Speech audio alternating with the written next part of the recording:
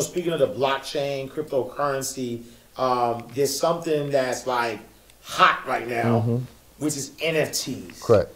NFTs, because you talk about like not being able to duplicate things. Like, what is NFTs and how, how can we benefit from NFTs? Well, you can benefit. So in the future, you will have thousands of NFTs in your wallet. I promise you, 100%. Everybody will have thousands of NFTs in their wallet, 100%. NFT stands for non-fungible token, right? Fungibility is the ability for one thing to be exchanged for another. If you gave me this and I lost it, you understand me? I can always replace it with this one. That means, you understand me? They have fungibility. They can be replaced from each other. This is not unique. There's nothing special about it. Money is not fungible. Right. It's fungible because, you understand me? You can trade 150, it can be break down to 2 10s and 30, and that equals the same value. Yeah. But when something is unique like art, you understand me? You can't just replace one thing with another. It's the same thing if I take this same dollar and, who is somebody you like that's a popular celebrity or something? Jay-Z. Just say Jay-Z signed this dollar. Yeah. And if I lost, you could have this framed. I lost this. You ain't gonna be like, no, that's just $50. Right. It's non-fungible now because it's a unique asset. Yeah. So now you're talking about having digital unique assets, right? If I take something, let's say a picture of this same dollar, right, and I put it on the blockchain, it's recorded on there that there's this is the only one. I can take that and transfer that digital asset to your wallet. It's now yours, right? It went from one place to another. Right. Now it's a unique digital asset. The reason I say that everybody's going to have NFTs, whether they're buying them or not, because it's a perfect place for verification, right? So let's say I heard Nike was going to do something like this where they're adding NFTs to every shoe that they make, right? So you can know whether they're real or not, so they can kill the counterfeit market. Wow. You understand me? Yeah. Because if you got the shoe, let's say it got an imprinted barcode on there, well, if I scan it and then they got the NFT connected to it, it got to be fake. You understand me? Game changer. Game changer. Yeah. Right? Yeah. But also, with NFTs, and this is why I teach in the Infinite Wealth Strategies, is how any and everybody can sell NFTs. And I increase in people's confidence. My students have made $80,000 to $100,000 just trading NFTs. Yeah. You understand me? And we probably don't have time to get into that whole market, but once you understand that if you have a product or a service or anything, you should be into NFTs for the fact that they are digital assets that you can use to make money for the rest of your life. Yeah. NFTs are back what they call by smart contracts. Smart contracts is a contract that acts automatically without the intervention of the sender and the receiver. So we can create a contract between each other, right? And whatever the terms that we agree upon, the machine will automate that. You understand me? So now you can't go in there and change nothing. Yeah. So now I trust the business in between this because there's nothing you can do. Yeah. Right? But if I sell, you understand me, I sold my first NFT for $16,000. Right? And it was essentially a picture of the spinning coin, which I'm actually making physical back real coins already, and they're ounces. Each coin is an ounce. So let's say you buy my coin, you understand me, and once you buy it, I will send you the physical asset with it. That's called having a project with utility, right?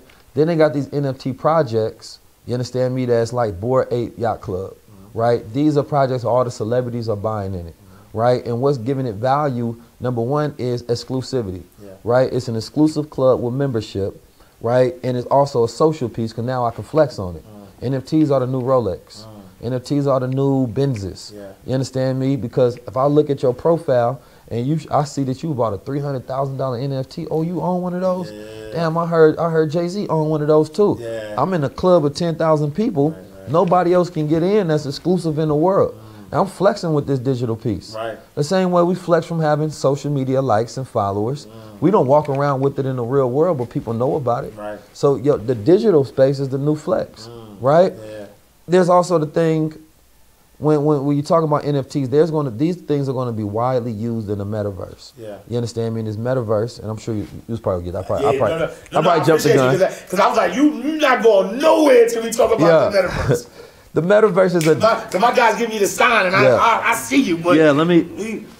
We ain't going nowhere until we talk about this metaverse. Let me get it in. The metaverse is a place where, you understand me, it's a digital space where we can interact, essentially. Yeah. We can throw events, Yeah. we can build buildings, we can hold space, we can build products, we can hold games, everything. Everything that we do in the real world, they're creating a virtual and a digital Roblox. space. Like Roblox. Yeah, yeah. The kids play Roblox. My daughter stay on Roblox. Yeah, that's the metaverse.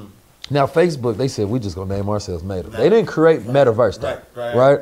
That's a virtual land. You got things like Decentraland. It's 92,000 plots of land on there that you can go and buy, right? Now some people are buying land and flipping it.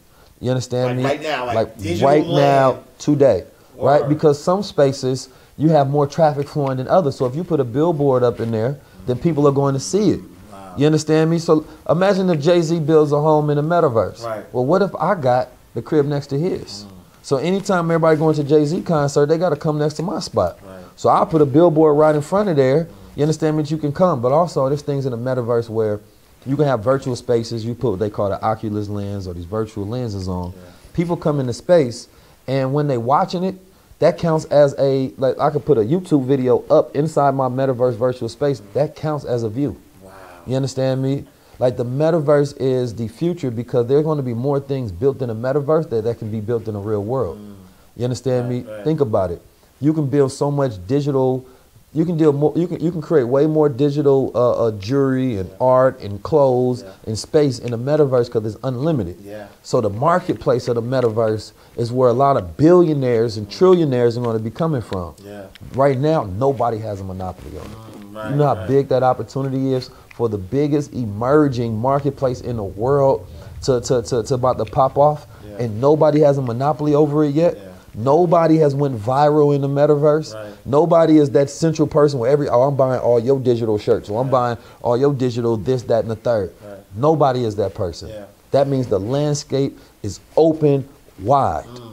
You understand me? But how do you buy property in the metaverse though? So you can go to OpenSea right now. Yeah. You understand me? You can go to Crypto Vassals, or you can go to Decentraland, right? Yeah. And you can go through it and you can start searching through it for land that is for sale, right? Basically, it's for sale in the form of an NFT. Yeah. You buy that NFT, it is sent to your wallet. You understand me? Your wallet is connected, so you're gonna need you a MetaMask that's connected to your browser. Yeah. You understand me? Once you go into OpenSea, you have that plot of land you can start building on. So there's digital architects and digital planners right now. You understand me? So you go in there, you build it up, because if I build my virtual school, which I am building, my Block World Order school, what are you talking about that later? The Block World Order is essentially Black World Order, but on a blockchain. You understand me? And every single thing that you need to know, from crypto to NFTs, virtual reality, metaverse, what they call staking, all of that will be taught in the Black World Order. It's going to be the biggest, it is the biggest organization, you understand me, on the blockchain, where you can get all of the resources that you need. You understand me, in the biggest community. So I built my virtual school. You put on your virtual glasses, you can now enter that school, walk around, interact with others. They got their avatars on. You understand me? They done bought virtual crowns that they wearing. They got they, unfortunately, for all the cats that like to overbrand, they got their virtual Gucci on looking goofy in the metaverse. You understand me? The same thing gonna happen. They gonna take they real habits and turn it into their virtual goofiness. I already know. You understand me? So, I'm just saying, people are going to be more famous, and things that you do in the metaverse are going to be more important than things you do in the physical world, the same way social media is. Social media is the metaverse. People act like it's something coming. It's something that's already here. You spend 12 hours on social media. What makes you think if they built a better media for your mind to be around a whole virtual space that you wouldn't be in it? Here's the cautionary tale. Cautionary tale is addictive, right? I was looking at statistics earlier for alcohol abuse and like teens and like cigarette use and things. A lot of those, some of those drug uses have went down, and I believe that is because they found a new addiction, right? Social media. The teen is addicted to social media more than they're addicted to drugs. You understand me? In the virtual space, people are going to be addicted there, detaching themselves from reality. So in the basis of that, I want everybody from a health standard to understand that you got to be connected to nature. I teach blockchain and metaverse and crypto and all those things because those are resources for us to bridge the wealth gap, right? Not for us to have our mind stuck. You understand me? Because once you put your mind in somebody else's space, whoever controls the space controls your mind. My graduates from my school being Forbes, bag drop. Bag drop. A mic drop, bag drop. Bag drop.